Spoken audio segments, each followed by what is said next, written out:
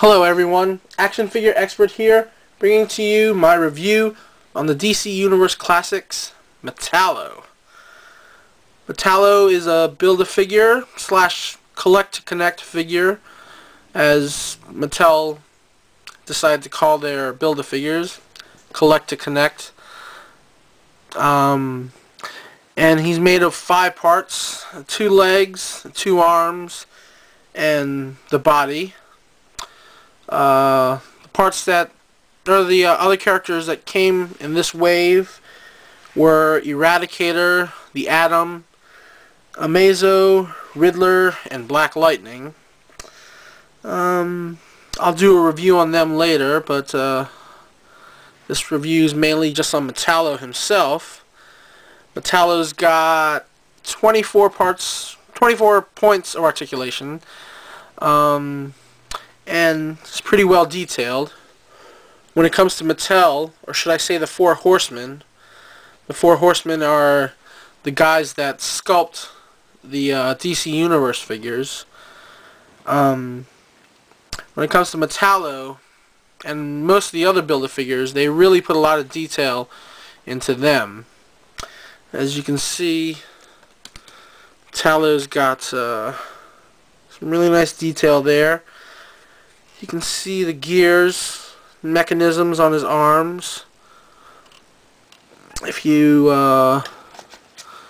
look like around right there, it's got these nice pipes or cables, whatever they may be, on his lower body there, as well as up on his shoulders there.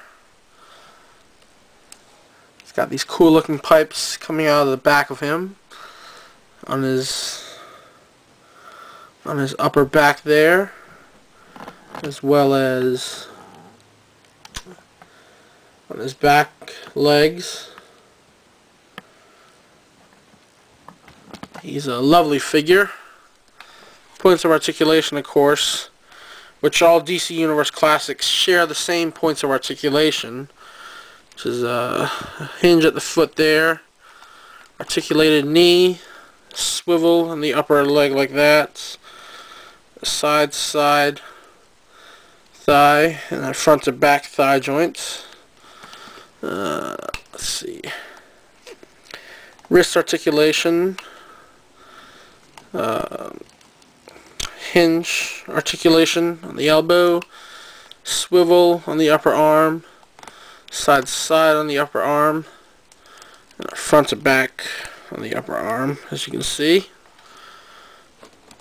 One thing I sort of wish that Metallo had, since he's got pretty big hands, I wish that his fingers were individually articulated. That would have been a nice plus. But unfortunately, I don't think DC Universe Classics will ever have articulated fingers. Back to a little of the detail on him. Take a close look there. He's got this nice skull head. You can see that. Let's see. And Metallo is, of course, a villain of Superman's. If you don't know much about Metallo, Metallo is actually powered by kryptonite right there. And he can just open up his chest and that'll help take down Superman. It's got that nice big M on his chest there for Metallo. And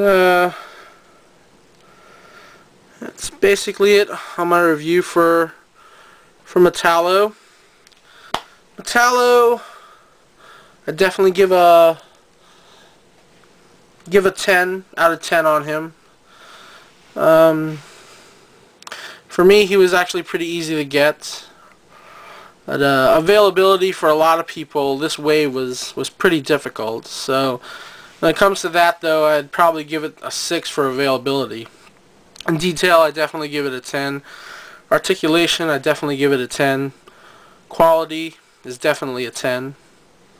Some DC Universe Classics figures, the paint job / quality on them aren't that well, but most of the Build-A-Figures are.